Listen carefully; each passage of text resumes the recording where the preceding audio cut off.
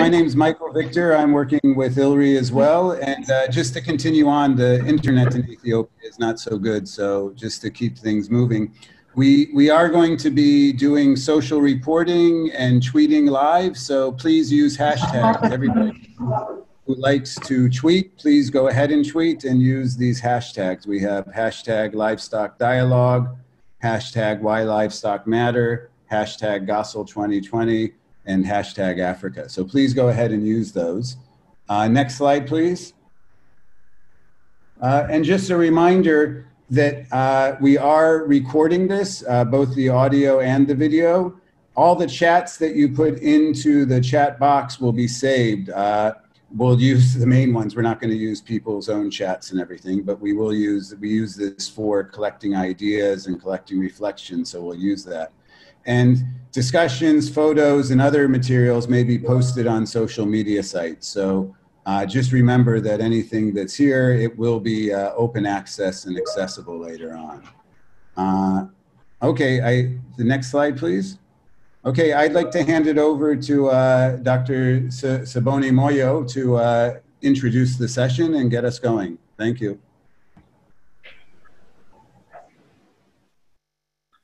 Thank you very much, Michael, for this opportunity. I would like to welcome everyone again joining my colleagues on behalf of the organizers. We welcome you from across the world to the Global Agenda for Sustainable Livestock Multi-Stakeholder Partnership. This is the Africa One Regional Meeting. I'm privileged to be your moderator as we start today's meeting. My bandwidth is a bit low, so I might go off video. I don't know if you've seen that, but just to proceed without interruptions. Today is the beginning of Africa One Regional Meeting, which is for English-speaking countries. This will be held over the next 2 days, and it's held under the theme, Lessons from COVID-19 for Building Back a Better Future Through Sustainable Livestock. The goal of this year's meeting is to identify COVID-19's impacts and strategize stakeholder responses from across the world to build forward a more sustainable future by addressing challenges and opportunities in the livestock sector. Colleagues, friends, we are delighted to note that we have more than 215 people registered for this meeting. This really demonstrates a high interest, which is an indicator that the livestock sector has a lot to contribute to addressing the challenges brought about by the COVID-19 pandemic. We have in this meeting representatives from government, from research and academia, from the private sector, civil society, farmer organizations, multilateral and regional organizations, as well as investors. This diversity in the presence of expertise and organization represents here a wealth of knowledge and experience, which we all look forward to contributing and bringing together to enrich the discussions in these 2 days. Vincent, if you could go back to the previous slide, please. At this moment, I would like to present to you the objectives of this regional Africa One meeting. We are here to, in these 2 days, to present regional impacts of COVID-19 around the 4 sustainability domains. These domains are food and nutrition security, livelihoods and economic growth, animal health and animal welfare, and climate and resource use. The second reason why we're coming together is to identify options in the short, medium, and long run on how the livestock sector could improve its response through a sustainable livestock approach with solutions from multi-stakeholder groups. So we're delighted that you are able to join us these 2 days. Next slide, please. Outputs from these regional discussions will fit into the global events. And so the chair will the chair of the global agenda will touch a bit more about some of these global events. So what we'll be deliberating on today and tomorrow and these outputs, they will contribute to the global events of 2021, the GASL multi-stakeholder platform meeting and the 2021 Food Systems Summit. So we'll hear a bit more about that later. Ladies and gentlemen, we have a full agenda ahead of us. Therefore, I will not take much more time from this rich agenda ahead. I would like at this moment to draw your attention to our next session, which is the welcome remarks. Next slide, please. In this session, we will have remarks from 4 speakers. We are grateful for their time and we look forward to their interventions. Before we start, I would also like to draw attention to everyone who will be contributing throughout this meeting that please stick to the time that has been allocated so that we can end and start our sessions on time. Thank you so much for your attention. At this time, I would like to warmly welcome the chair of the Global Agenda for Sustainable Livestock, GASL. This is Fritz Schneider. Over to you, Fritz. Thank you very much, Bonnie. It's my great pleasure to open this session. It's a second regional meeting we have. We had one in Oceania. And it's great that we have more or about the same number of registrations here as we had in the global meeting a year ago in Kansas. So it shows the enormous interest and makes us very proud and looking forward to this meeting. I'll give you a very short introduction. This will not be long. The Global Agenda for Sustainable Livestock is a multi-stakeholder partnership and has been working since 2011 with the goal of promoting sustainable animal production around the world. The SDGs of the UN Agenda 2030, they're actually also posted behind me, built the reference frame for the Global Agenda. With its 115 institutional members belonging to all strata of society, the Global Agenda works towards more sustainability in the livestock sector by facilitating dialogue, assembling science-based evidence, and by advocating practice and policy change. You can find a poster on the Global Agenda with a bit more information in the shareware of this meeting. Usually, the Global Agenda has a multi-stakeholder partnership meeting once a year to bring together a wide diversity of livestock sector actors to address issues of sustainable development. Of course, this year's meeting, which was initially scheduled for June here in Switzerland, could not take place and has been postponed for 1 year. Instead, taking advantage of the virtual world we all live in at the moment, a series of regional meetings are being held in 8 regions, culminating in a global meeting under the theme Lessons from COVID-19 for Building Back a Better Future through Sustainable Livestock. Our regional meeting today and tomorrow is an important part of a longer-term process to promote and advocate for sustainable livestock. This meeting will feed into the global meeting in 2 weeks' time. Results and recommendations from this will inform the 2021 GASL meeting in Switzerland. And then these results will to promote sustainable livestock within the World Food Systems Summit taking place in October 2021. I sincerely thank the organizing committee for your highly appreciated work and commitment. The organizers are from ILRI, Shirley Tariwali, Cynthia Mugo, Michael Victor. Then we have Bernard Kimoro, Ministry of Agriculture, Kenya, Martin Barassa from Vétérinaires Sans Frontières, Germany, Mohamed Abu Bakr, Federal Ministry of Agriculture, Nigeria, Robin Mbea, Ministry of Agriculture, Kenya, and Simplice Nwala, Fonku, Africa Union Commission. I now wish us all a very interesting and fruitful meeting. And I also look forward to seeing you all at our worldwide event from 14 to 18 September. Thank you again and see you very soon. Thank you.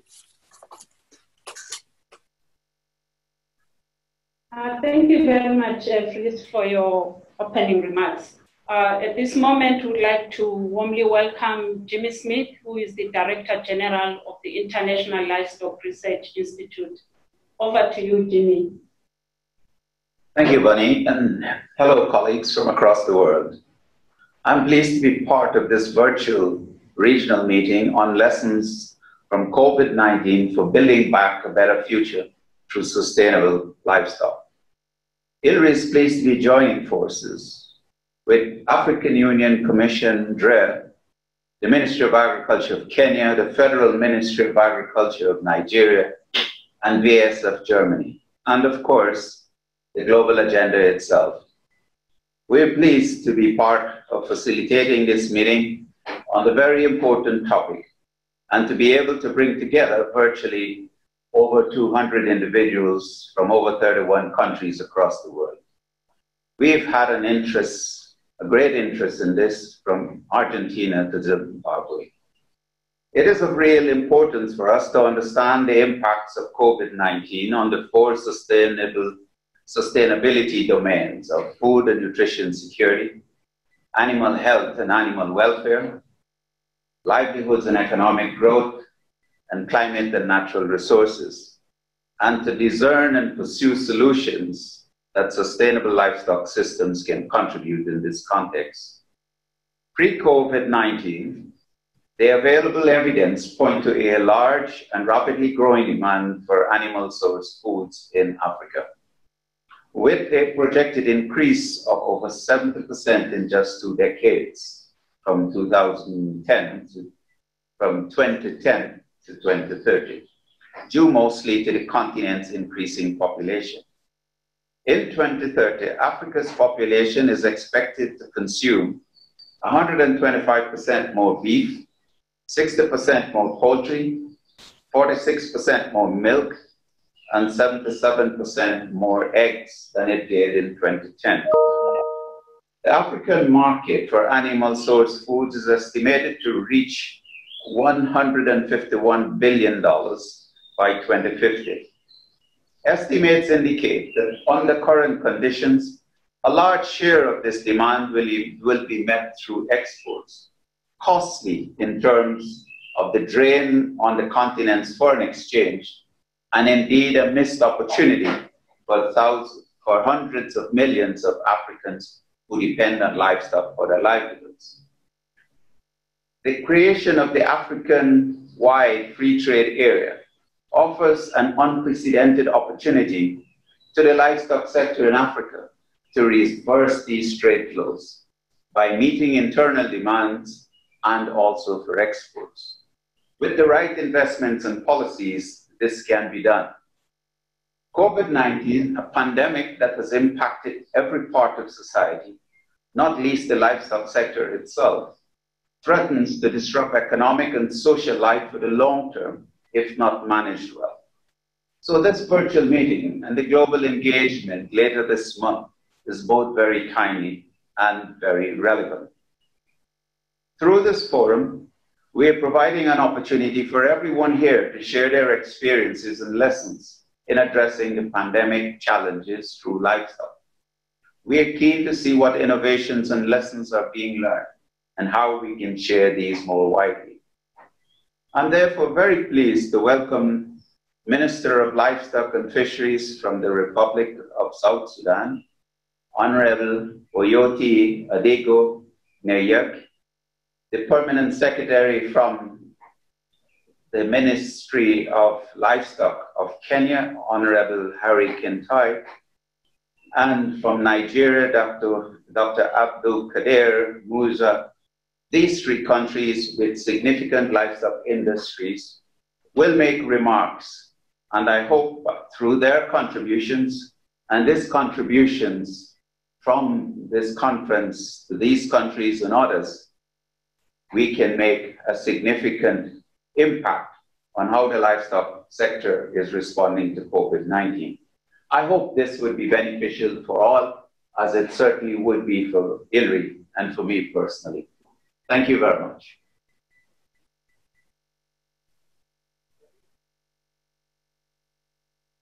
Thank you, Jimmy, for the welcome remarks. To give us the opening remarks, I'm delighted at this moment to welcome the Principal Secretary to the State Department of Livestock, Ministry of Agriculture, Livestock, Fisheries and Cooperatives in Kenya, Mr. Harry Kimtai. Over to you, sir.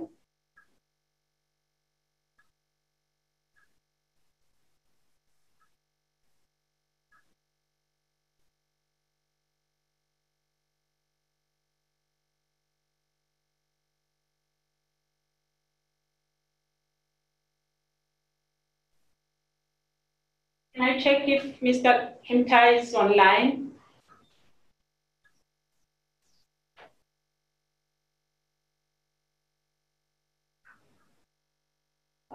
Maybe he's yet to connect. While we wait for him, I will move on at this moment and invite for opening remarks Dr. Abdul Kadir Mwauzi, the Permanent Secretary, Federal Ministry of Agriculture and Rural Development in Nigeria.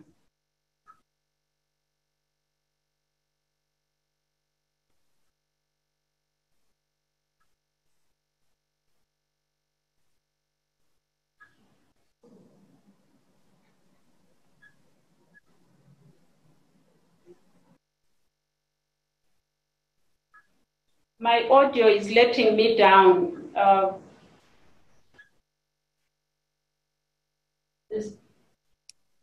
I'm sorry. Can you hear me now? Yes, thank you. Over to you. Yes, I am pleased to join this meeting and to give an opening remarks at the Global Agenda for Sustainable Livestock, preparatory meeting Africa 1, titled From Crisis to Actions, Lesson from COVID-19 for Building a Better Future Through Sustainable Livestock. Livestock plays a key role in the socio-economic well-being of Nigerians, aside from providing the much-needed animal protein in our diets. The COVID-19 pandemic, which was first reported in the country on the 27th of February,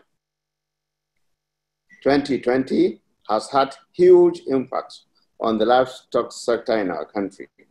Businesses have been lost, several animals died of starvation, prices of animal feed ingredients skyrocketed beyond the reach of feed producers and livestock farmers. Breeding has almost become impossible through natural and artificial insemination due to the non-body conformity of animals as a result of hunger. To achieve some of the challenges faced by livestock farmers and solve them, the Ministry of Agriculture and Rural Development carried out priority actions to mitigate the impact of COVID-19 pandemic in Nigeria.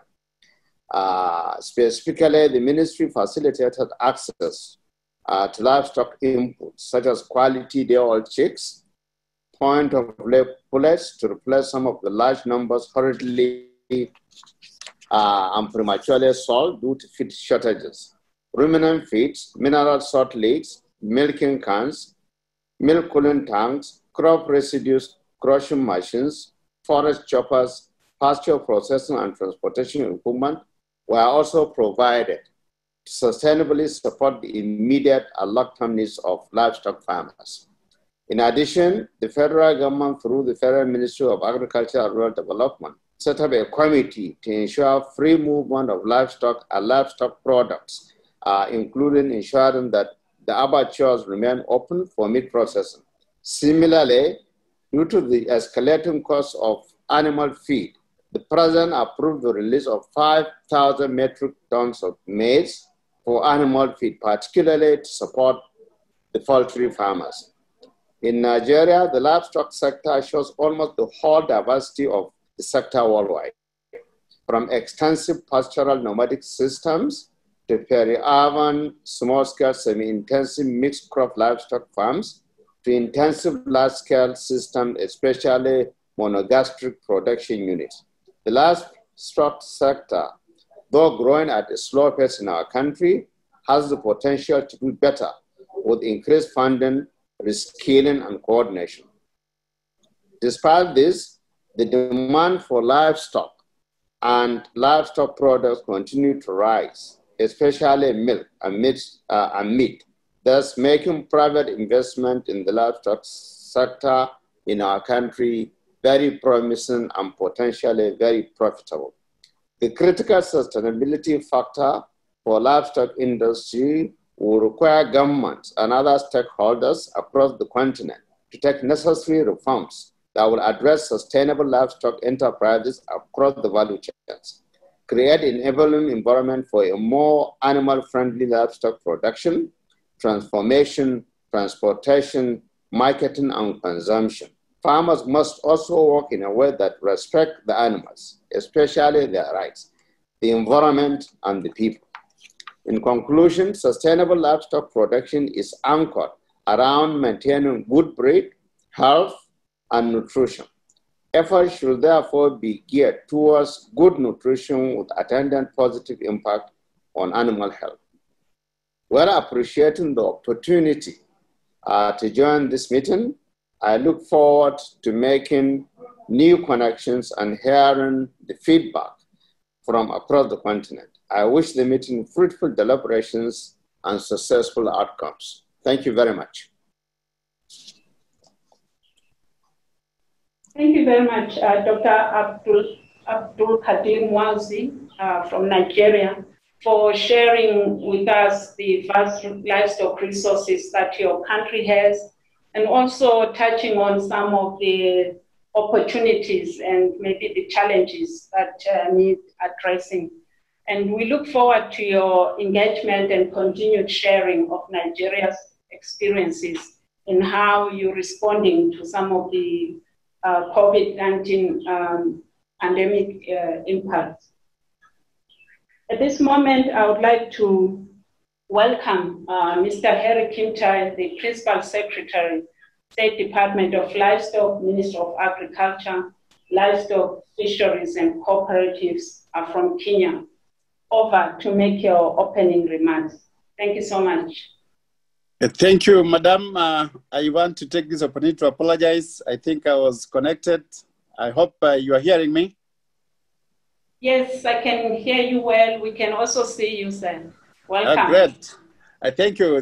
This technology sometimes can fail us, but we also thank this technology because it has enabled us to meet during these difficult times.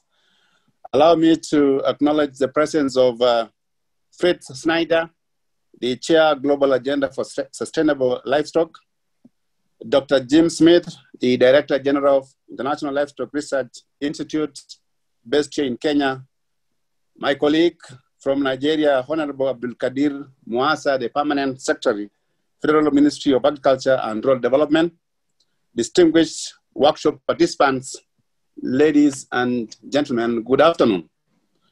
I am pleased to join you this afternoon in these very important discussions on lessons learned from COVID-19 for building a better future through sustainable livestock. I want to say that indeed, the current situation that we are in is not something that was planned, but I think it happened and it's across the world. And therefore, it's important that we engage in this discussion in order to understand and learn lessons that we got from this current situation. And I want to say that here in Kenya, since the first COVID case in Kenya that was reported in March 2020, we have seen a lot of changes. We have seen a lot of our farmers going through a difficult time, especially on unplanned demands. And this is because we saw a reduced demand for livestock products due to closure of most of the restaurants and hotels. And this was as a result of the government action to contain COVID-19, where everything was closed. We've also seen a reduction in inputs that farm inputs that are supposed to be supplied to the farmers. There was also a challenge on cash flows. There was also restrictions on movement. As a result, goods were not moving freely, and this increased the cost of the inputs. In Kenya, we've noticed that we had also challenges of the animal health and extension services, because at one point, we needed to understand the situation that we are in, and therefore we needed to come up with the protocols so that we can continue with the life. We also saw an increased loss for the hatcheries due to reduced demand for the day-old chicks, because most of the hatcheries closed to shop. We saw a low supply of agro inputs because of lack of trade between countries and where the supplies come from. The veterinary drugs and other inputs that are really needed in the livestock subsector could not be accessed by the farmers. The closure of international borders and national flights reduced losses of business for agro processors. This resulted into a disruption of flow of goods, as I've just mentioned earlier. And also our exports were actually stopped, so we could not export to our international markets. The Kenya government, through the State Department for Livestock, placed in place actions to mitigate the effects of this pandemic. This included the following. Number one, what we did as a government and the State Department for Livestock, together with the Ministry of Health, we developed the protocols and guidelines for uninterrupted services in the livestock-based food supply chains and handling of foods of animal origin. We reviewed sanitation protocols for slaughterhouses, butcheries, and other sales outlets to facilitate safety and to ensure that there is customer confidence. A post-COVID-19 recovery strategy was put in place that identifies the actions and programs for enhanced recovery and resilience of livestock-based food systems. The proposed programs in the strategy included input subsidies, credit support, development of livestock cold chain systems for SMEs. We developed contract farming targeting the imports of animal foodstuffs, development of livestock water and marketing infrastructure, livestock disease control systems, amongst others. We have recognized the importance of working with the multi-sector actors right across the sector to address these multiple challenges from the private and public sector that included both the large and small-scale development partners. We also engaged other research institutions and academia to come up with other means or proposals that will be able to sustain our strategies. I want also to mention that out of this, we learned a lot of experiences. And what we did was we established what's called a multi-sector platform. This, we named it Food Security War Room. During this pandemic, that was the very important instrument in coordinating the stakeholders and addressing the emerging challenges promptly. This, as I said, helped us to come up with the protocols within the shortest time possible. This we also did by identifying the carriers that we need to track and ensure that all the stakeholders, including the government, the private sector, and the development partners, bring all their resources together so that we can surmount the challenges that were ahead of us. The staff from the State Department of Livestock have been engaged in the planning and preparations as committee members, and others were participating fully to ensure that there is free flow of food, both from the producers to the consumers. As a result, this enabled us to ensure that there was an uninterrupted supply. And indeed, this really was a very great opportunity to connect in many ways and we developed new ways that we had not engaged previously with our stakeholders. As a result, there is now very close collaboration between the private sectors and the government in tackling this pandemic. I want to say that this experience really gave the government an opportunity also to come up with the new strategies that will be used in future where we face such kind of disasters. So indeed, it was a really great learning. I mean, this was a learning experience, and we learned a lot. In conclusion, I want to thank the organizers of this event, led by the Global Agenda for Sustainable Livestock, for this wonderful event. And I think it is really good to share globally on each other's challenges and how we manage to surmount these challenges. I wish to say that let's continue contributing to ensure that we have sustainable solutions and share knowledge on issues of livestock production, and especially on our livestock systems, knowing that at times there could be some interruptions. More so in Africa, where most of our systems are not yet really fully developed. I therefore want to thank all of you and wish you good deliberations, and let's come up with the solutions that will help the livestock subsector to continue contributing in its sustainable development. Thank you, and God bless you. Thank you very much, Principal Secretary, for sharing on Kenya's experiences and really touching on some of the concrete activities that the sector is taking. The notes from the presenters will all be shared through the website and the other materials. So please take note, and you can follow up to view or read some of the details that the PS had. Thank you, sir. I hope you'll be able to join us through the other sessions. We look forward to learn more from what is going on in Kenya. I would like at this moment to thank all the presenters in this session, and thank you for sharing and also reminding us that what we are deliberating on today and tomorrow will contribute to the global multi-stakeholder partnership meeting from 14 to 18 September.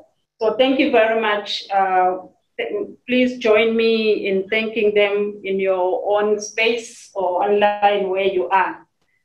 Thank you very much. At this moment, we would like to move on, and the next session is by my colleague, Cynthia Mugo, who is the Policy and Stakeholder Engagement Advisor at ILRI. She will take us through the overview of this meeting. Thank you. Cynthia, over to you. Thank you, Bonnie. Hello, everyone. It's really good to be here. We have organized for you an agenda that is interactive, engaging, and that will ensure that we dialogue and we get to solutions. So we've started session 1, as you've seen, that started with opening remarks from our esteemed guest speakers. We'll also get to listen to 4 framing presentations of the impact of COVID-19 around 4 domain areas. Thereafter, we get to the exciting part of today's session, where we will continue the discussions that have been started through the framing presentations in groups. At the end of session 1, after we have our reflection and wrap up, we will open the share fair, where we will interact and exchange ideas on the work we are all doing related to COVID-19. At this point, we hope to take a very short break. We return to session 2, where in addition to participating more in the share fair, we will have an engaging conversation to be set off by an exciting group of panelists. Session 3, day 2, is all about finding solutions and co-creating actions on how the livestock sector can contribute to building back better. I hope you're all ready for 3 very engaging sessions that will generate a lot of information. Next slide, please. So Bonnie earlier mentioned that we got a lot of interest. We got around 215 participants who registered. They were from 32 countries, 16 in Africa, anglophone Africa. And also to note that it's truly a multi-stakeholder meeting. We have representations from private sector, public sector, academia, civil society, development partners. So we are expecting a very, very rich conversation. So to get right into session one, we have already kicked off, which is the next slide, please. We've kicked it off with our welcoming, our objectives, and our presentations from the speakers. So we are getting right into the framing presentations next. Then we'll do some group discussion, reflection, and we take a break as we view the share fair posters. So the framing presentation, which is coming next, will be moderated by Dr. Simplice Nwala, who is the head of agriculture and food security at the African Union Commission. Dr. Nwala oversees the implementation of AU decisions on Africa, on agricultural growth and transformation. Simplice, over to you, please. Thank you, everyone, and welcome. Thank you, Cynthia. I'm trying to switch on my video. Thank you very much, Cynthia, and good afternoon, ladies and gentlemen, and welcome to this second part of the first session of our virtual meeting. This second part of our sessions will basically deal with the lessons that we have learned from the COVID-19 pandemic, and this will be done around the 4 sustainable livestock sector domains. Just to recall these domains, we have food security, livelihood and economic growth, animal health and welfare, and finally climate and natural resource use. Our first speaker is Dr. David Harvey. Dave is the program manager, director for Land O'Lakes Venture 37, providing management and technical oversight to several projects in Africa and the Caucasus. Dave joined V37 in November 24, and he has over 25 years experience of livelihood development across the rural value chain in Africa. Dave is still actively involved in his farm in northern Zambia, where he helps GASL to supply the district town. So James, you are welcome for sharing with us the impact of COVID-19 on food security. Dave, over to you. Good afternoon, good morning, everybody. This is Dai Harvey, and Moiseni Bonse to my Zambian colleagues that I hear and can see on the screen, and are talking to us. Could you go to the next slide, please? COVID-19 continues to disrupt many countries around the world, and the food security and livelihoods of many people are at risk. Prior to COVID-19, approximately a third of the world's population were not getting the correct balance of nutrition, and because of the pandemic, the UN reports that an additional 130 million people will fall into the status of food insecurity due to the pandemic. This is truly a very worrying situation. Access to sustainably produced, affordable, safe and nutritious sourced foods, meat, dairy and eggs is critical to reducing stunting and adequately feeding rural and urban communities and maintaining economic and environmental stability. However, based on a pulse survey that was conducted by Venture 37 in Rwanda, Mozambique, Georgia and Bangladesh, a cross-section across parts of the world, of less developed parts of the world during July of 2020, we found that due to the pandemic, consumption in animal-sourced foods had approximately fallen by 37%. Development organizations, agribusiness, private sector partners must adapt to COVID-19's disruption by building back a more resilient and inclusive livestock food system to cost-effectively supply these nutrient-dense foods to the poorer communities. As communities recover, we need to work out the best way and the most leveraged way to develop and support these markets that have been disrupted, to ensure that nutritionally dense food is more accessible for marginalized food compared to where it was before the COVID situation. As global leaders in sustainable livestock production and animal-sourced food programming, Land O'Lakes Venture 37 and our partners, including ILRI, look across market systems to try to find solution. Part of my presentation will be to show some of those possible solutions and some of the ways that there are opportunities going forward, by no means saying that these are the only solutions, but giving some examples of that. Land O'Lakes, as you know, Land O'Lakes Inc., our major collaborator, is a $15 billion agribusiness with diverse agro businesses, technologies and insights in animal nutrition, crop inputs, dairy, data analytics and sustainability. Paired this with nearly 40 years of agricultural development in Land O'Lakes Venture 37, we have a powerful toolkit for creating customized solutions for livestock food systems across the world. I'm going to give you a few examples, which I hope we'll be able to dig into a little later on, and I'm very happy to respond to them. In Rwanda, we've had a good example where poultry production, there's been major pressure on the poultry production and the egg, particularly around egg production. With this, there was a response by USAID in the Feed the Future Ruhazi program and activity, Ministry of Agriculture through the government of Rwanda, and supported by Rwanda's National Early Childhood Development Program, who targeted children across the country to ensure that they had access to eggs.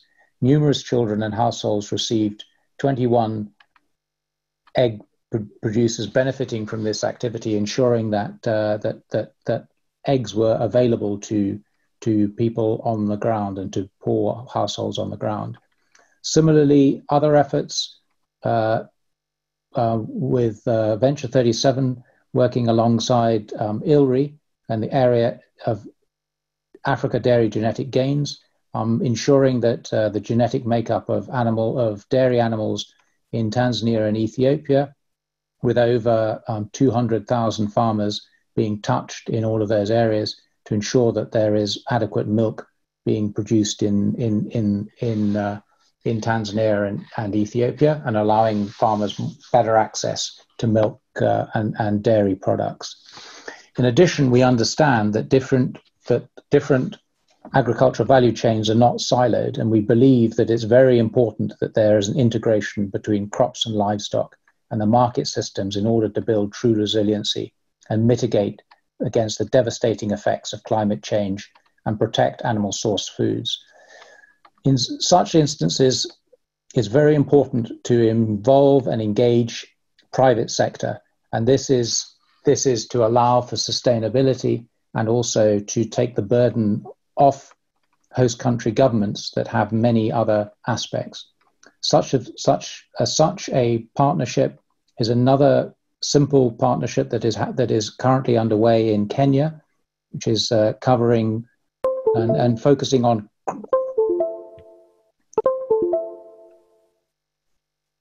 crop production. Next slide, please.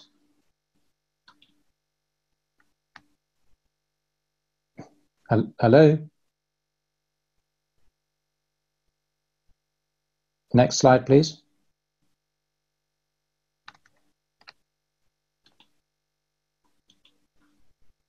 The existing structures and challenges are being exacerbated by COVID-19, making food security an immediate concern, and impacts are being felt through the food system along the value chain from producers to intermediaries and to consumers.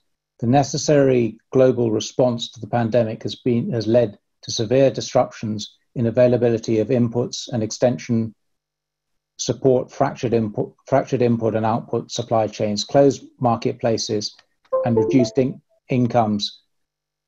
As a result, the WFP estimates that the number of people who will be actually hungry, mostly in Africa, will double this year, and the World Bank forecasts agricultural production in sub-Saharan Africa will fall by 3 to 7%. In this graphic, you will see illustrated the dairy value chain in East Africa. We know that the dairy industry has an important role to play in feeding Africa's growing population, reducing chronic malnutrition and the effects of that affects the continent. However, COVID-19 has a number of negative impacts on African dairy sector, including lack of movement of people and goods within and across borders.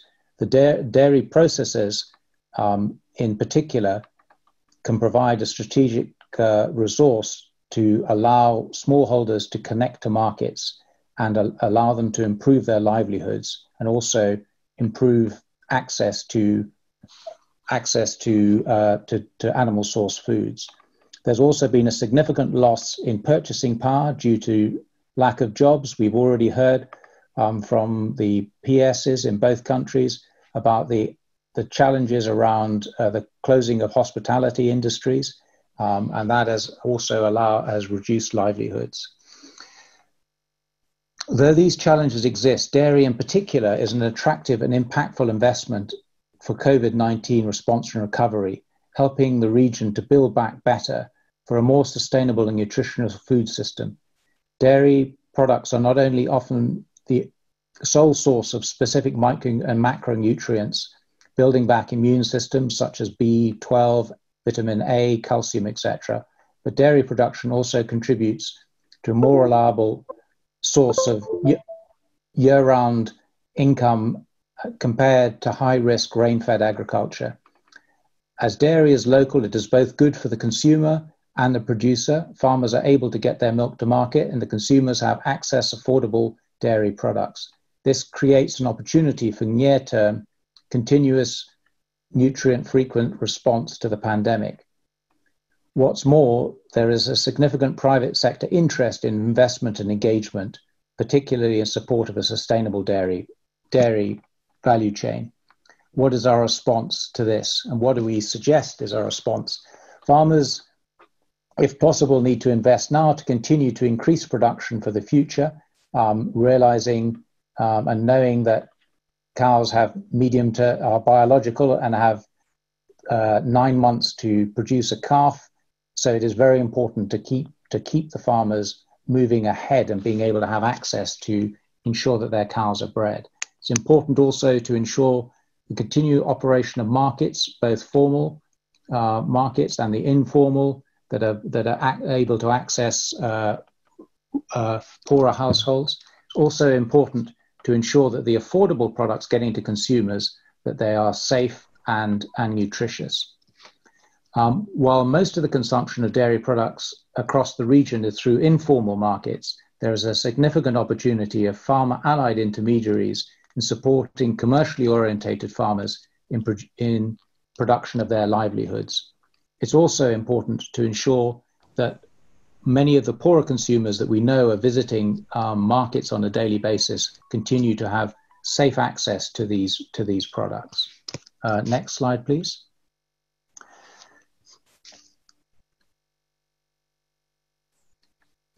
Next, okay, thank you. So the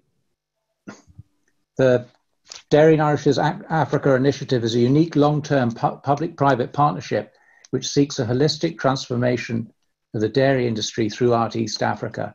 However, Dairy Nutrition Nourishes Africa is more than a singular private sector engagement. It is a movement that will crowd in a broad-based support for sectorial transformation.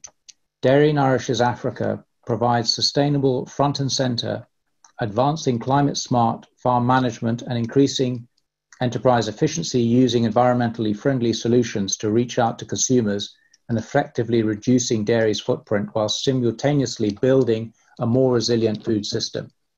Throughout a holistic effort to foster and support activities through the dairy ecosystem. Dairy Nourishes Africa takes an enterprise-centric and government-aligned approach to growing consumer demand, driving dairy enterprises to their full potential while increasing farm production and also creating a supportive and interconnected operating environment in which dairy industry can survive. The dairy... Can I finish up? Thank you. Next slide, please. So 21% of sub-Saharan Africa population is undernourished, but the provision of animal source foods are an important intervention and ensure the growth and development of both young children physically and cognitively. COVID-19 will exacerbate these challenges, and the private and public sector must work together to find new solutions and sustainable ways to reach children and ensure that they're receiving nutrition-rich animal source foods, especially during these challenging times. Milk is one of these ways. We look forward to discussing more about this in our sessions below, but we feel that school milk feeding programs are one of the solutions to this, and a way of ensuring that young children have access to nutriently dense products. Next slide, and thank you very much. Thank you very much, Dave, for this excellent presentation on the impact of COVID-19 on the food security. What we can take as a message here is that it's worrying to learn that an additional 130 million people will fall into food insecurity. And more worrying is the fall of 37% in the consumption of animal source food. But the good news is that there are solutions.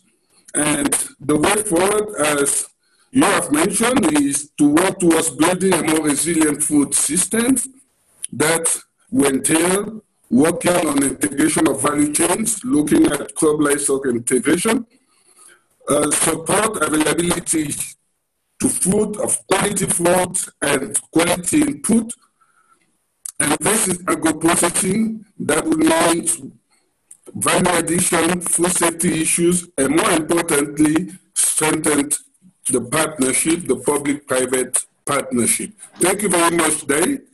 The second speaker, who will deal with the impact of COVID-19 on livestock and livelihood, is Mrs. Elizabeth Troy. Mrs. Elizabeth is the founder of the AQM Greater Company Limited, dealing with integrated poultry business, managing 3 breeders' farm, a hatchery, and a feed mill. She's the member of the African Agribusiness Academy, African Women in Agribusiness, and a member of the Professional Poultry Association, feed mill, etc. in Tanzania. Elizabeth, you have the floor. Good afternoon, everybody. Thank you so much for having me.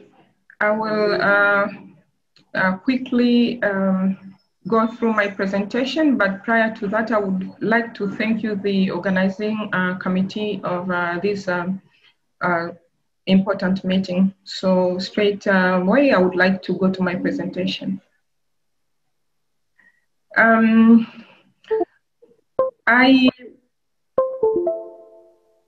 I think in Tanzania, the case is a bit different, even though the fear was there. The effect of that fear was on everybody. So even though the government did not fully lock down, but the population locked themselves down. And that was a fear that I'm going to share with you, the impact of that fear, but as well as the indirect challenges that were caused by a lot of challenges, especially on our poultry sector and livestock sector. One of the big challenge that I'm looking at is the disruption of our food systems. And as you all know that the food systems are being contributed by small and medium sized company who are also working with the smallholder farmers to at least allow that those systems to function. Due to COVID-19, even the farmers, the smallholder farmers were afraid. For the case of Tanzania, the COVID-19 hit the major cities like Dar es Salaam, and there was a concern from the farmers that the people from Dar es Salaam should not be allowed to travel to the rural areas. My company works with rural farmers. We are working with more than 616 smallholder farmers and 420 franchises. And this was a challenge because everything that we are producing from the day-old chicks, from the feeds, from the extension services we had invested for the past many years came to a halt. Now, due to that fear, as you know, poultry is one of the products from poultry are the major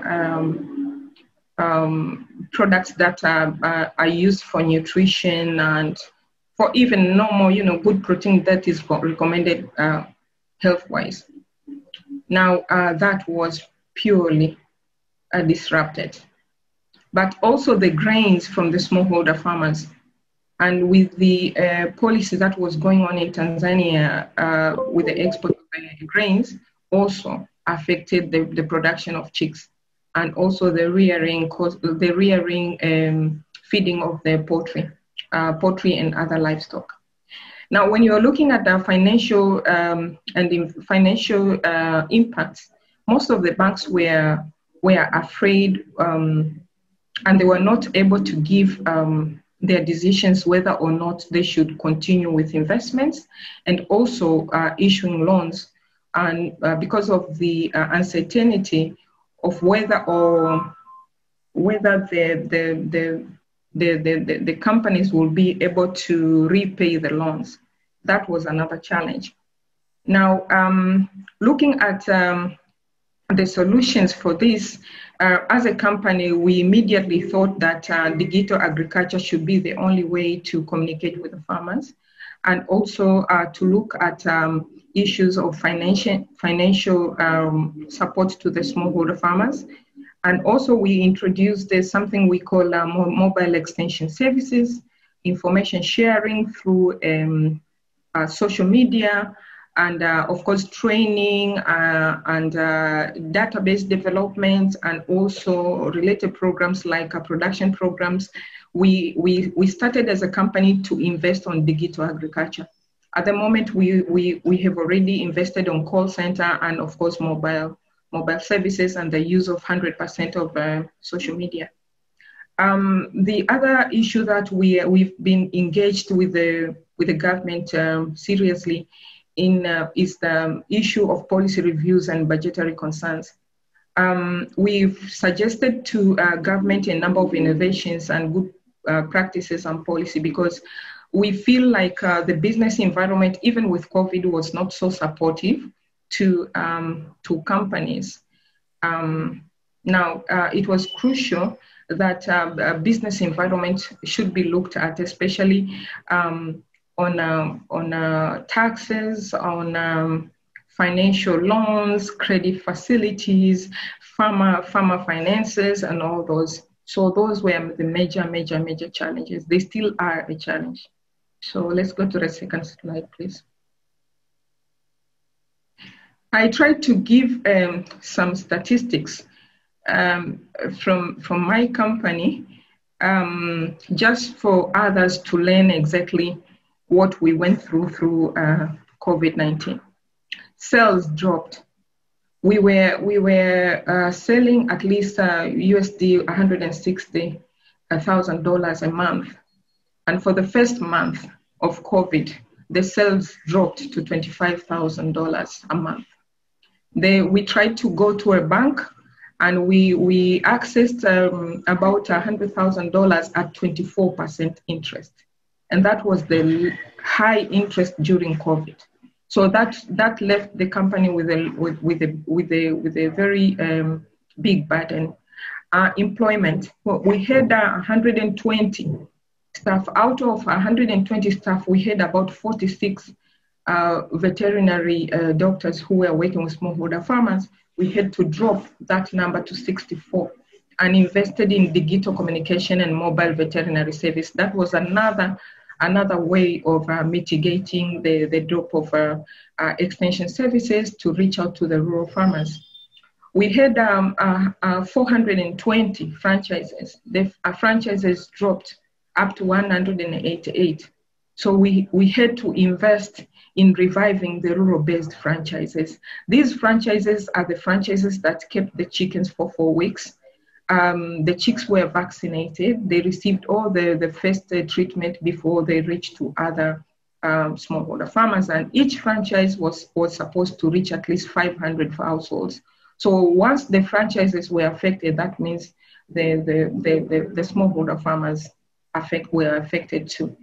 So we had about 614,000. We ended up with 5,000 smallholder farmers. Now we are working on reviving customer base. And the price for one chick, during January and February, we tried to lower the price, and we could not sell at all. So we had to give away all the production of chicks. And the chicks that we were giving away a month was about 256,000 chicks. But we did not even know how we could monitor at smallholder farmers. That to date, we don't have the data for mortalities, and we don't have the data for vaccination programs, whether the farmers were able to vaccinate. And in February, we decided to not hatch the chicks. We decided, because our parent stock farms, they were new parent stock farms with almost 30,000 parents. So in February, we had to give away eggs, which are very expensive. We had to feed the parent stocks. We had to give away eggs to the COVID centers in Tanzania. So as you can see, we went into complete loss. At the same time, we were having a burden on feeding the parent stock, at least to revive those parent stock. But even though we lost a good amount of parent stock in one of our farms. So we had a new investment that was going on. It was a new animal feed mill construction. So the expatriates from China were locked down in China. So to date, this project was supposed to be done in 4 months, but this project took a year before we finalized the construction. But to date, the plant has not been commissioned to us. And we had a foreign expert who was on training on nutrition, poultry nutrition in Nairobi. And he had to fly back to Cameroon for leave. And he was held in Cameroon for more than 4 months. That means all the salaries and all the costs of his employment was on AK and glitters. At the end of March or mid-March, he decided to resign just because he did not want to put the company into more losses. Second slide, please. Finish up. Can we go to another slide? Yeah, okay. We also are facing to date, we have paid for new parent stock from India, but to date, we've not been able to bring in parent stock because of lockdowns and flights cancellations, even after the opening of the lockdowns. So as you can see, other poultry companies in Tanzania, they did not even have parent stock. So chicks scarcity was a problem. During COVID, it was almost 40%. And importation of parent stock to date, I have paid about $91,000 to import parent stocks. But to date, I'm told the plane has been delayed for 14 hours. as I'm speaking, I'm in fear that probably the parent stock will not be able to come to Tanzania.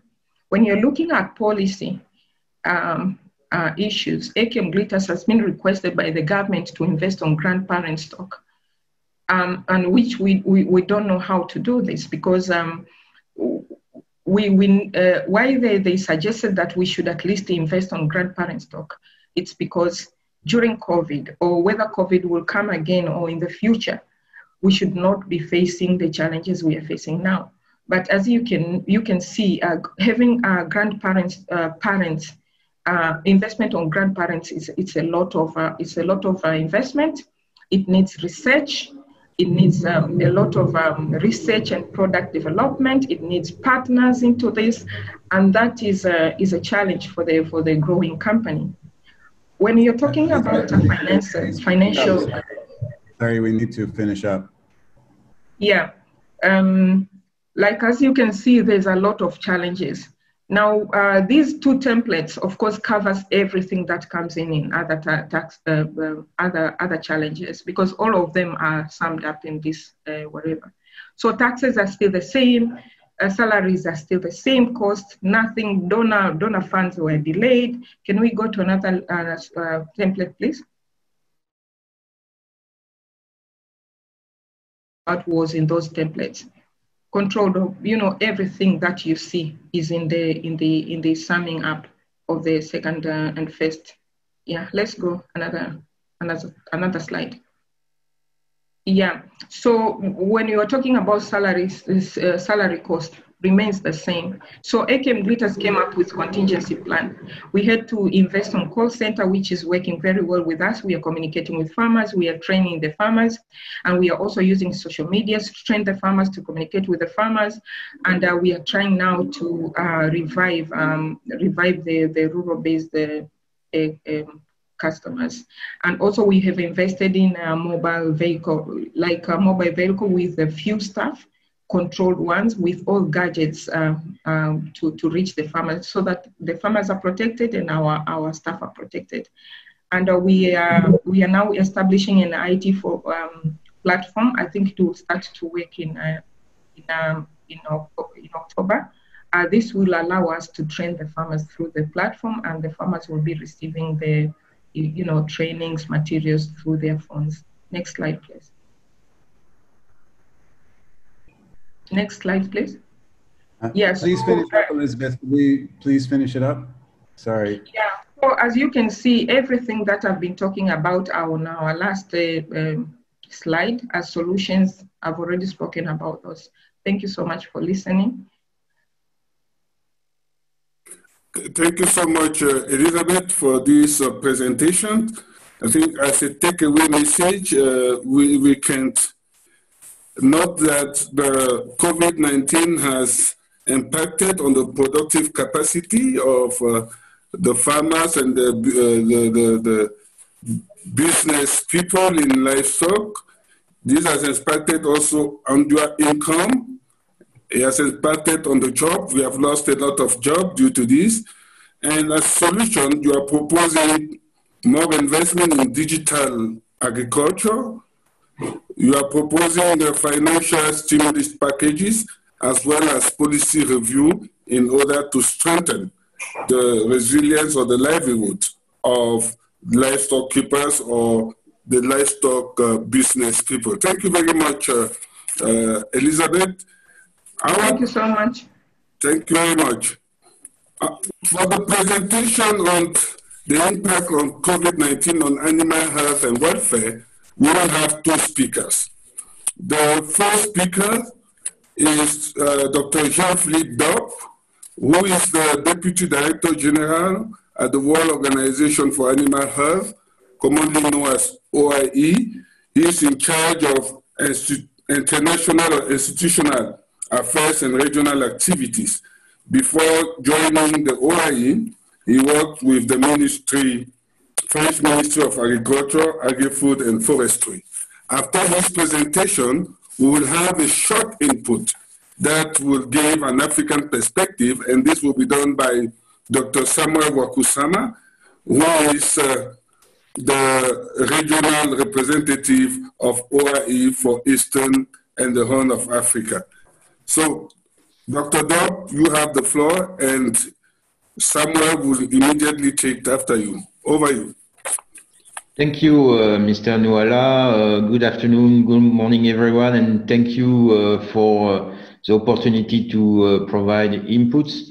I will try by reminding what are zoonotic threats and emerging diseases. In fact, we already knew before COVID-19 that 75% of emerging infectious diseases of humans are zoonotic. So this is not an exception. This virus is a zoonotic virus. And we know that these zoonotic threats are facilitated by globalization, movements of goods and people, permanent changes regarding climate, human behavior, deforestation, urbanization. So there are many opportunities for pathogens to colonize new territories, and a huge interdependence of countries for their own protection. And is the reason why we like at the OIE, but also with our colleagues of WHO or FAO, we like to speak of one world and one health, because all is related, all is connected between animal health, human health, and environment health. Next slide, please. So this slide illustrates the zoonotic origin of coronaviruses. COVID-19 is not the first one. We already knew SARS, coronavirus, Middle East respiratory syndrome, coronavirus. And we know that these viruses circulate in animals, most of the time in bats, but could be also in camels. In this particular case of COVID-19, there is an hypothesis of spillover between different species, which has to be still investigated, and some expert missions are going on, in particular in China, to have a better knowledge of that. Next slide, please.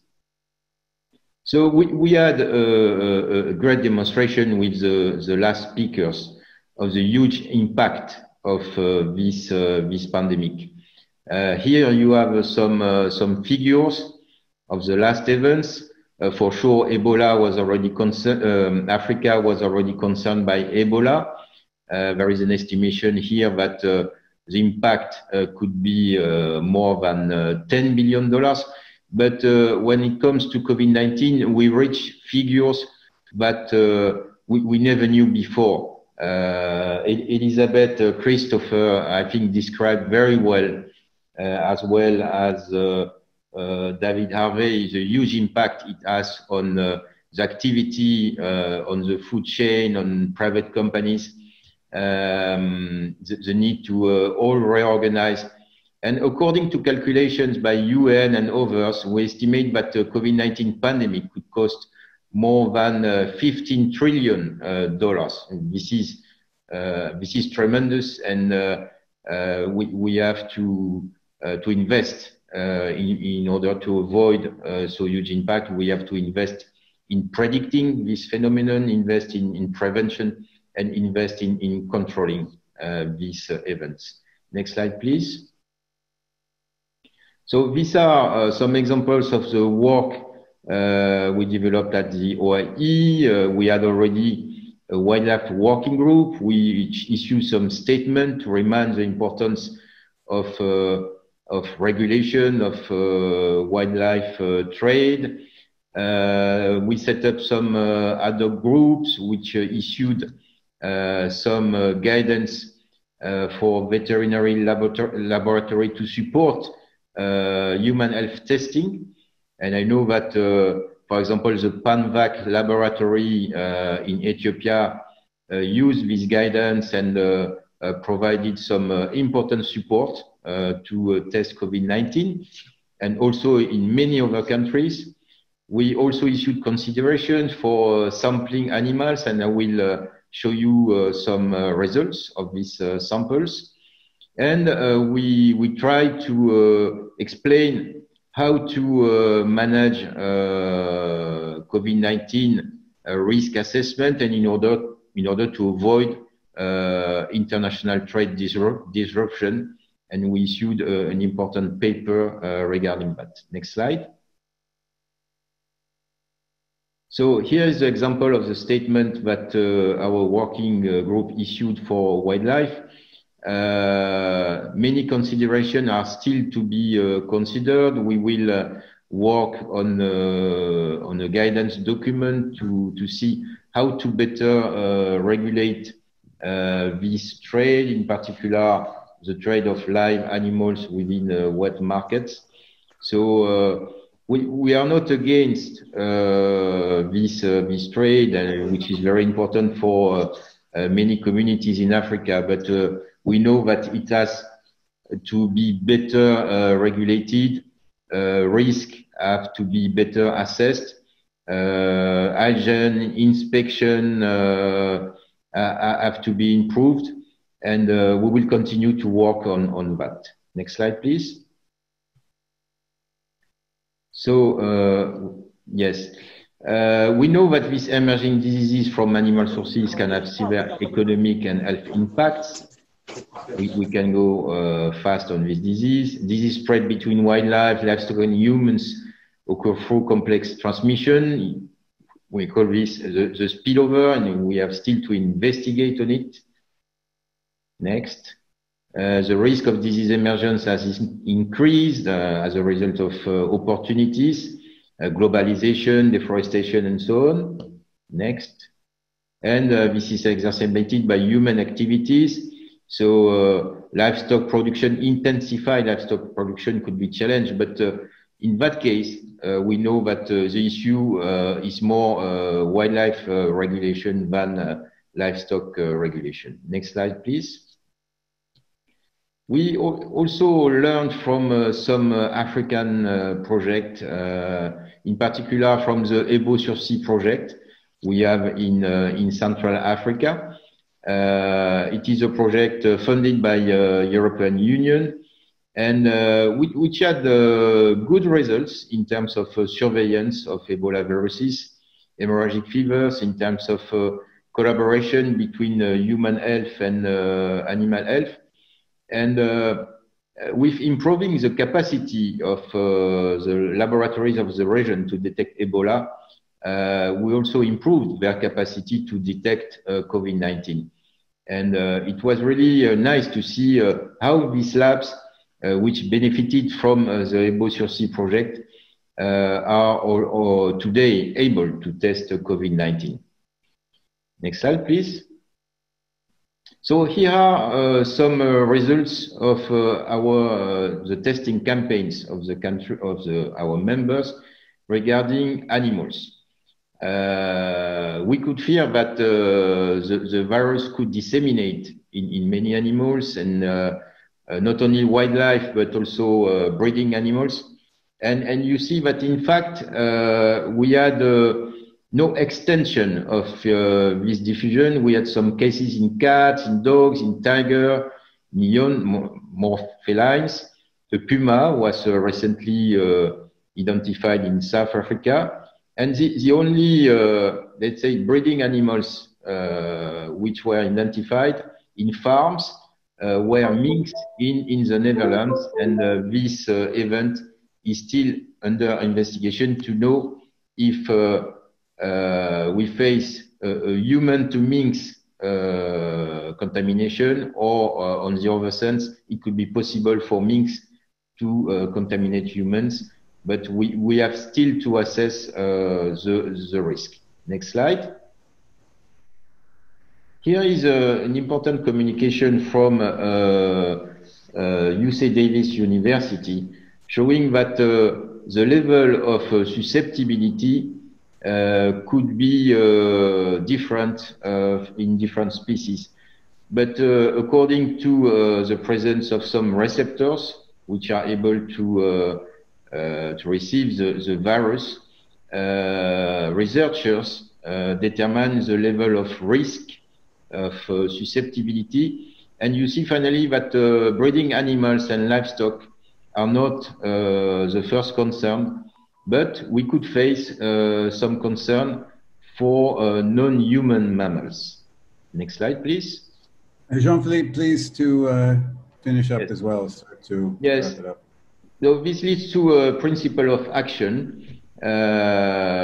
We must control zoonotic pathogens at the animal source, and we must embrace the One Health approach, onboarding all together human health and animal health and environment health. Next. Next, please.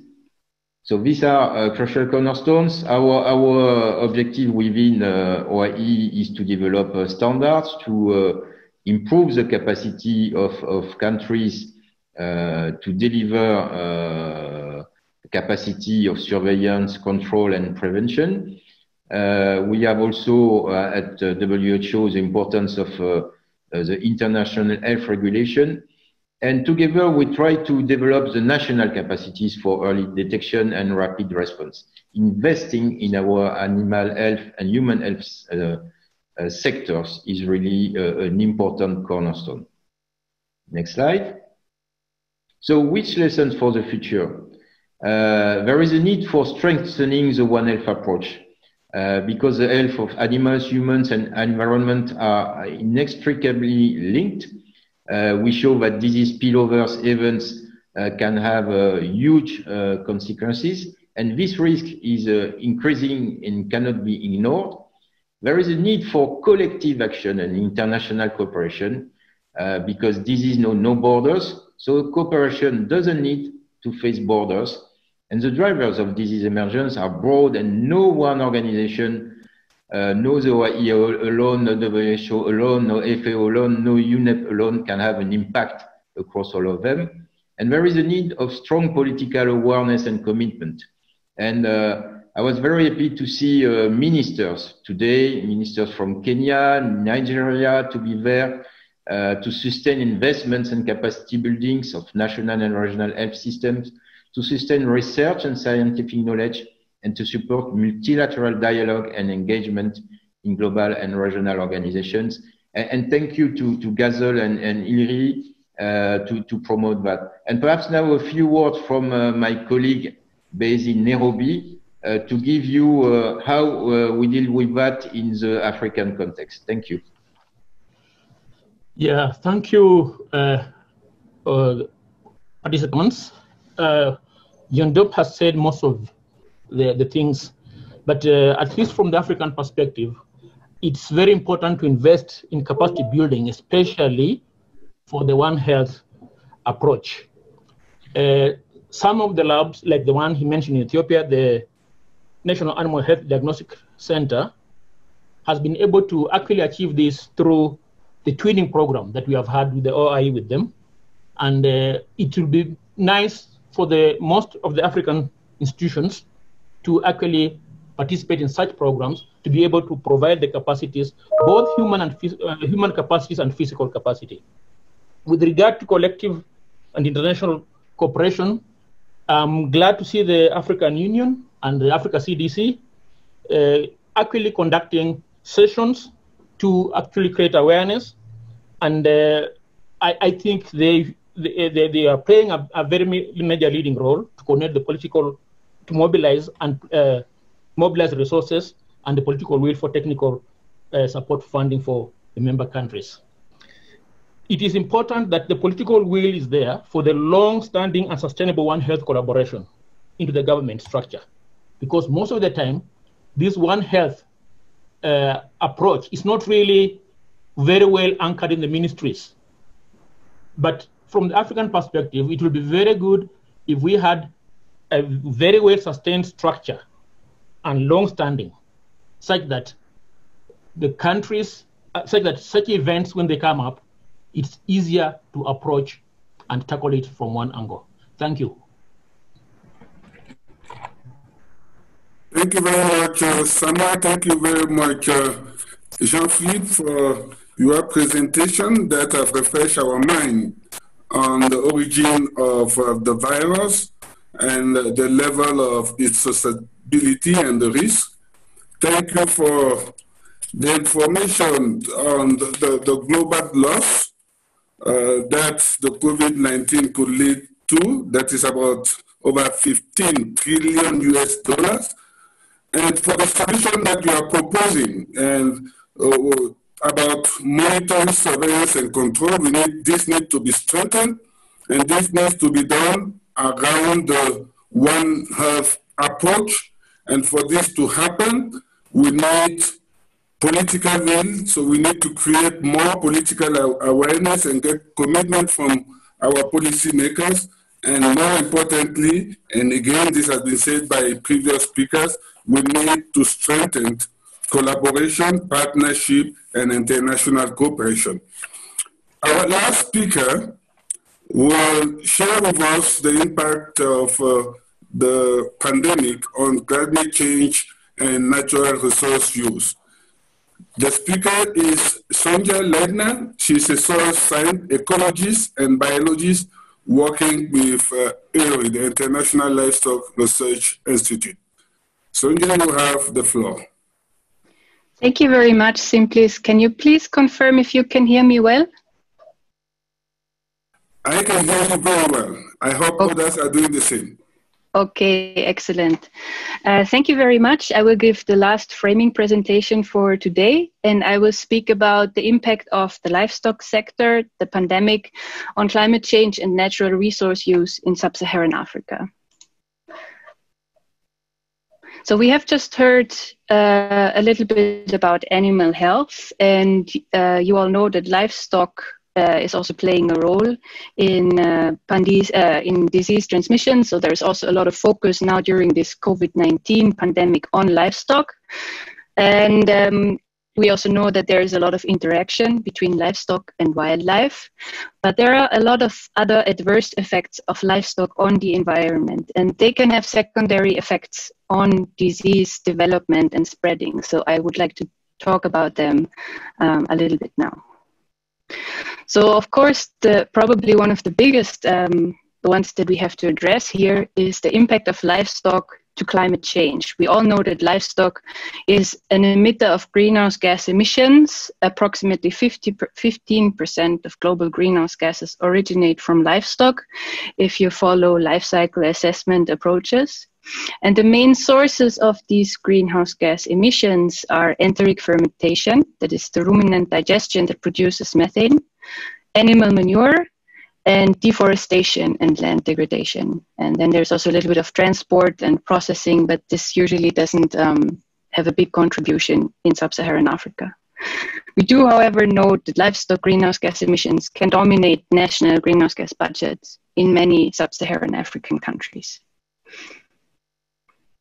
Of course, there's also an effect of climate change on livestock. And this figure shows all the different effects that climate change via increase of temperature and precipitation variation, for example, can have on livestock. And to pick out just a few, we have heat, droughts, floods that can occur more frequently and become more severe, change in vegetation, which can affect the nutritional quality of the vegetation for the livestock, and also higher disease pressure, because we know that certain vectors can invade new territories and new diseases can start spreading. And of course, there are also a lot of feedback loops between all these points. For example, weak animals that are already stressed by heat, drought, or lack of fodder can become more susceptible to diseases. And we also know that animal disease can suppress productivity. And then more animals are required, which produce more greenhouse gas emissions, which can accelerate climate change. So climate change, livestock, and disease is inextricably linked. Then, of course, there is another topic, which is land degradation. Causes for land degradation are, among others, deforestation and land conversion, some of which happens to produce new pastures for livestock, crop farming and extractable agriculture, and livestock grazing, especially in combination with high animal numbers. And this is from a study that we're currently conducting in Western Kenya. This map shows the areas of Kenya that are under hazard for land degradation. And everything that's red is under severe or very severe hazard. So you can see that this is really a big topic in Kenya, and it's also a topic in many other East African countries. And if you look at the picture on the bottom right, this is a photo taken from Western Kenya, and it shows how a degraded land cannot function properly anymore because you have loss of vegetation cover. So of course this land cannot provide feed, food, and fiber anymore, but it also loses its regulation capacity. Capacity to regulate pests and control diseases, or to stabilize soil and control erosion, and capacity for water filtration and nutrient cycling. And we've just heard in the previous presentation that we really need a One Health approach here that takes into account human health, animal health, and environmental health. Or if I talk to my students, I like to put this in simpler words, which is healthy soils are required to grow healthy plants, which can lead to healthy animals and in the end, healthy humans. Finally, there's livestock and nutrient cycling. And I would like to give you one example from Kenya that we're working on here. Many of you might know this picture. These are some photos of animal enclosures. In Kenya, we call them bomas. They're also referred to as kraals or corrals, and they're very common in pastoral systems to guard the animals overnight, to protect them from predators and from thieves. But this has consequences for nutrient cycling, meaning that it can lead to a nutrient redistribution across the landscape. Inside the bomas, there is a high concentration of nutrients, such as nitrogen, due to manure accumulation, which can lead to a lot of adverse environmental consequences. For example, 10% of nitrous oxide emissions in Africa originate from bomas. And bomas are also sources for pollutants that can have adverse health effects, such as air and groundwater pollutants. On the other hand, this nitrogen that is concentrated in the bomas is then lacking somewhere else. It can lead to low forage quality if the pasture soils are depleted in nitrogen. And over the long term, this soil nutrient mining can lead to loss of soil organic matter, resulting in additional greenhouse gas emissions and soil erosion. And this is an example for a grassland, but you can have a similar situation in mixed crop livestock systems as well, especially if farmers do not use enough fertilizer or do not recycle manure. Then you have continuous nutrient mining from the crop fields, which can lead to soil degradation. And in the long term, this becomes unsustainable, especially with increasing animal numbers and limited land availability due to land fragmentation. This means that agroecosystems become destabilized in the long run, and they're more susceptible to disturbance, for example, pandemics, but also locust outbreak, as we have just witnessed, or extreme climatic events.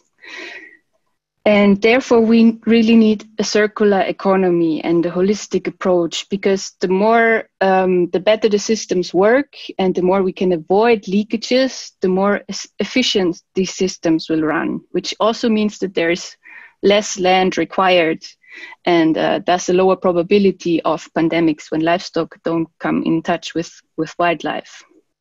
And there are many few actual data for Africa, especially regarding environmental pollution. And now I would like to give you some examples on what we do looking at the environmental effects of COVID-19. One study that we're currently conducting is looking at the impact of the lockdown on livestock greenhouse gas emissions from pastoralist systems in Samburu, northern Kenya. We know that the lockdown has reduced the movement of herders with their animals, and we're now looking whether it also has an effect on herd size, animal numbers, and feed availability.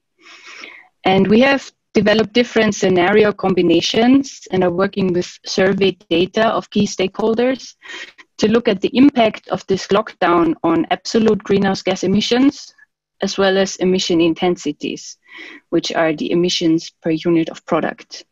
And there's also a poster for this study, so if you want to learn more about it, you can have a look at the share fair later on. And then secondly, we're looking at the medium-term impact of the pandemic on greenhouse gas emissions from livestock and manure in Uganda, Kenya, and Ethiopia. We have a project going on which is called Program for Climate Smart Livestock, and one of the things that we're working on are emissions from animals and manure directly. And we work with animal activity data and surveys. And this project has started in the end of 2018, and it is still continuing. So we have been lucky to send some people back to the field to collect more data. And COVID-19, of course, was not planned, but it is a natural experiment. So we will certainly also see an effect on the greenhouse gas emissions here. And with this, I'm coming to the end of my presentation. Some closing remarks. We know that COVID-19 will impact on the relationship of livestock with climate and natural resources, but we still know very little about what these impacts will look like. And we have some studies underway giving us information on impacts on greenhouse gas emissions, but there are certainly more areas that need more research. And I might be preaching to the choir here, but this is a little cartoon to put things a little bit into perspective.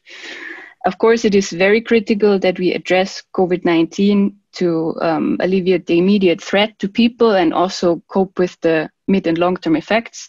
But of course, we cannot forget about the threat of climate change. And I like to quote Markert and Rosenblum here, who say that unlike the pandemic, climate change threatens the very basis for continued human prosperity and requires an equal, if not greater, societal mobilization.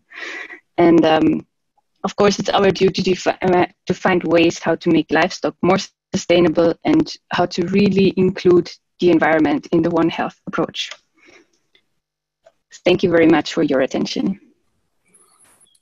Thank you very much, Sonia, for this very detailed presentation on the impact of livestock to climate change, the effect of climate change on livestock, the relationship with land degradation and nutrient recycling. And as you clearly put it, as while we know the effects of climate change on livestock before the pandemic, it is too early to say what will be the effect post-COVID-19, and this requires that as a group, as a multi-stakeholder partners, we start thinking of how do we assess these various effects post-COVID-19, because this will be crucial to formulate necessary policies and actions that would mitigate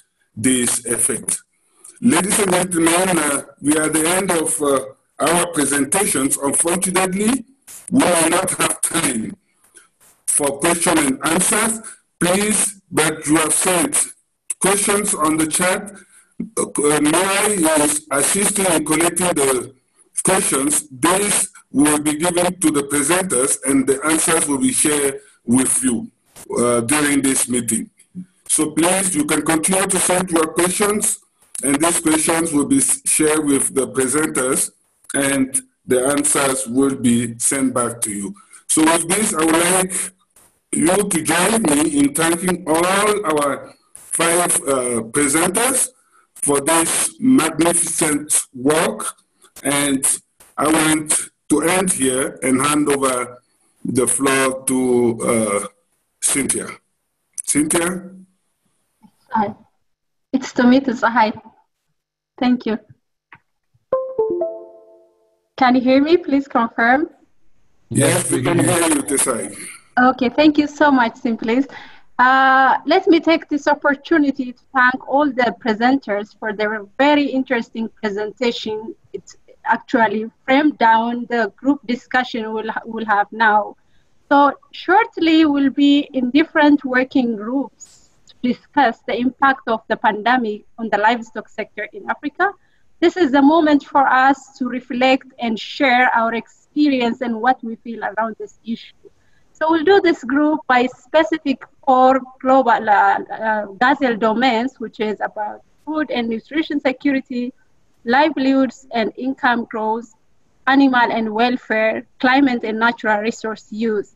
Under each specific domain, we'll have 3 different questions to address, which are: which positive or negative impacts of the pandemic are most significant for the livestock sector in Africa? How are we observing or measuring this impact? What are the 3 hidden or overlooked opportunities the pandemic offered to the livestock sector? Okay, welcome back everyone. I hope you enjoyed your group discussions.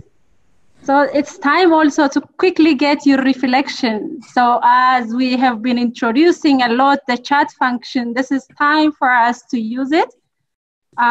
We have 2 questions for you. Let me go to the first one and then you give me your response. So the instruction here is, I read you the question, you just give your instant response in your chat box, but you don't press it until I come and say go. So please, the question is already projected on the screen, as you can see. What is the most interesting or key message about the pandemic and livestock in Africa that you take from this session, from the discussion you had? This is a question. Please do your instant response with 30 seconds and I will tell you go and you press enter. So we see your response in the chat box. Are we ready?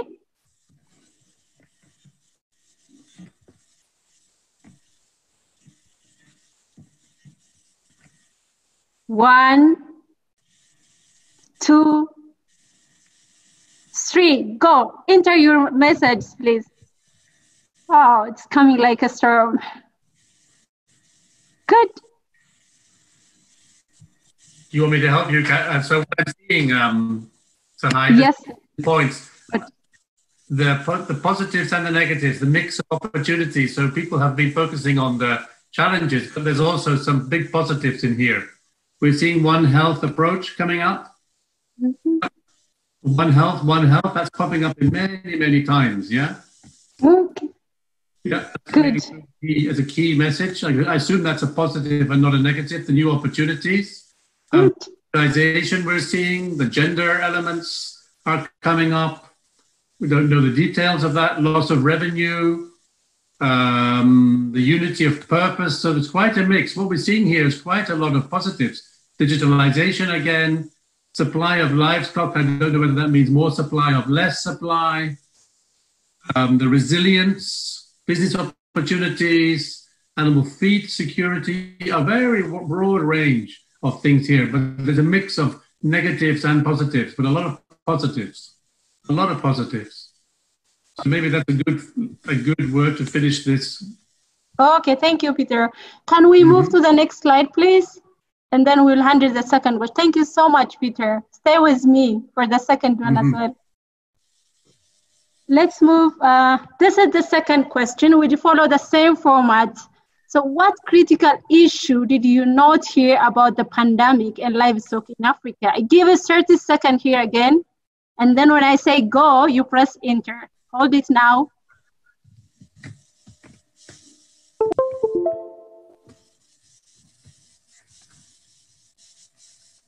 One, 2, 3, go. We didn't hear about politics. We didn't hear about market closures. We didn't hear enough about economic impact, climate change, unpreparedness, gender disaggregation. We didn't hear enough about gender, Mary. Thank you. Yeah. Loss of jobs. The pastoralism dimensions, okay? Politics, we didn't hear much about politics, welfare, gender, politics, transparency. So again, a very broad range of things we did not hear enough about or even about at all, yeah? Food safety, didn't hear about that. There's a lot of points. Some of the points. So high. I think there's more coming soon. Okay, so let's stop it here then, Michael. Peter? I think so, that's good. Thank you so much, Peter, and all the participants. Still, you can continue chatting about your response, but now let me hand over to my colleague, Mireille, to take us through the next session. Mireille is the communication manager at the livestock and program in ILRI. So Mireille, over to you. Hi everyone. Thank you, Sahai. Hi everyone. You would have seen me on the chat and my dogs are making a lot of noise. Just a second.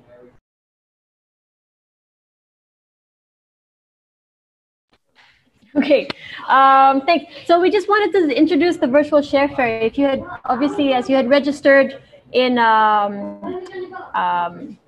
to attend this meeting, you would have received an email inviting you to submit your submissions to, on what innovations and solutions you have been producing in your own work to help build back better from the COVID-19 pandemic.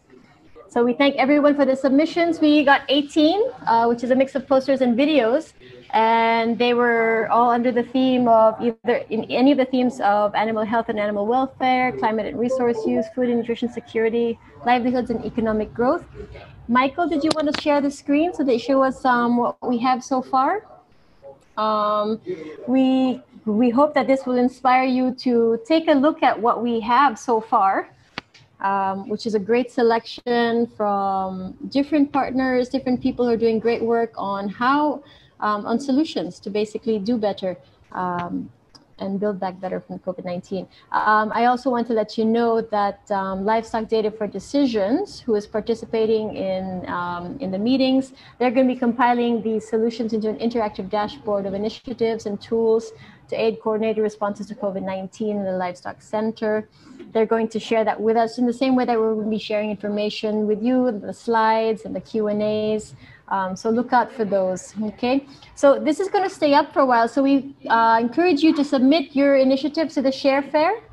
We'd love to see your work featured because this is really part of this of us working together to compile solutions, because I don't think any one country can do this alone. And as Dr. Dopp had said earlier, that there are no borders. COVID-19 knows no borders, so we have to do this together. So please do visit the virtual share fair. I'm going to share the link right now in the chat.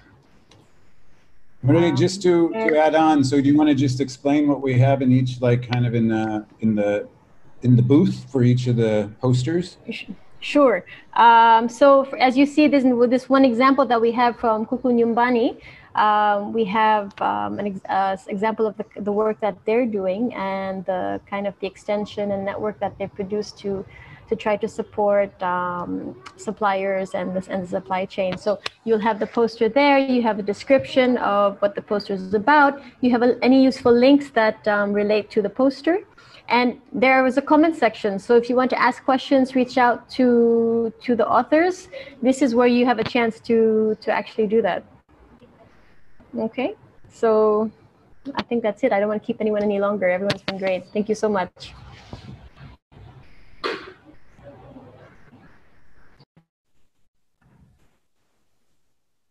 Thank you, everyone. We have come to the end of our first session. Thank you to all the people who contributed to the different activities. Then we had the introductions. We also had the framing pandemic presentations around the 4 domains. We further reflected on all this in the groups. And Mireille has invited and reminded us that we now have a share fair. It's time to take a break, but during that break, please visit this wonderful work that is being presented in the share fair. And let's all be ready again to meet at 5:30 p.m. East Africa time for the beginning of the next session. So please stay tuned in, visit the share fair, take a short coffee, tea break, and let's meet again.